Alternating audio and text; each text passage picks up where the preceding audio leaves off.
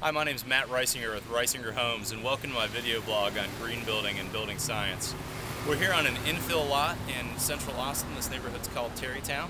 The homeowners had this house moved to the hill country, so we were able to salvage the prior house that was here before.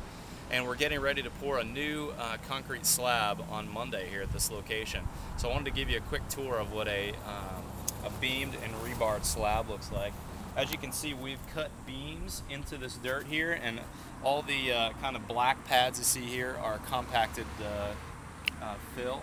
And then we've laid this grid of rebar throughout the whole slab, and a real specialized rebar through these grade beams. And this is all ready for concrete on Monday, so it's totally prepped. One of the things I wanted to show you while we're over here is the Termimesh system. This is a termite proofing that we do that's a physical barrier to termites rather than dumping chemicals into the soil like you see done in a lot of parts of the country, and what I did 10 years ago, unfortunately. This is a physical barrier to termite intrusion into your house. So this is a really fine stainless steel mesh that we use a stainless steel collar around all the penetrations. These are water pipes.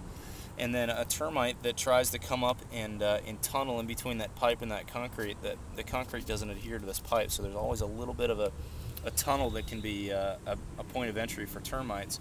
This prevents that entry in those termites, so when the concrete is poured, it's going to lock in there and provide a lifetime of termite protection for this house.